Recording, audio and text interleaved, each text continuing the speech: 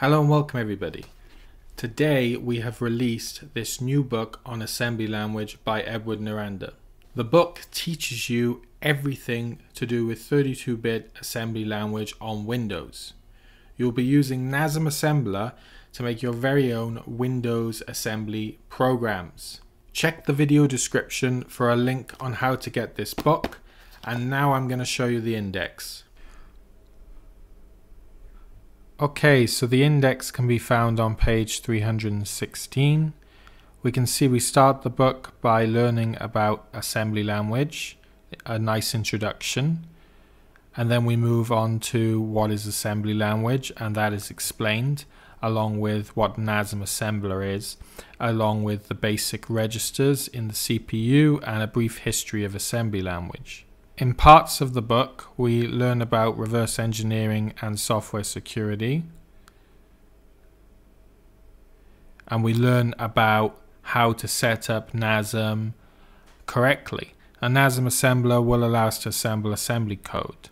We also learn about arithmetic operations and logical operations, along with bitwise operations, conditional jumps and jumps, how to jump to different parts of your assembly program, loops, and so on.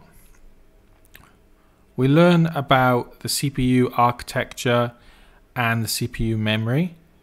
We learn about the general purpose registers and how they can be used to store information temporarily. We learn about all the segment registers.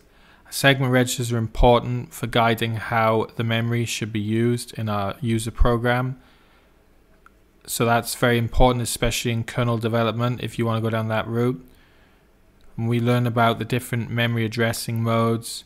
We learn how to move data in and out of memory with our assembly program. We learn about the stack and how to push and pop data from the stack, which is very important with assembler. And as the book progresses, we learn about the Windows API and how to call the Windows API through assembler. And we even manage to interface our C programs with our assembly programs, which is very beneficial to learn how they can work together. So this book is only available on Dragon Zap. It's made by Edward. Check the video description where you'll find a link to purchase this book and start mastering 32-bit assembly language on Windows.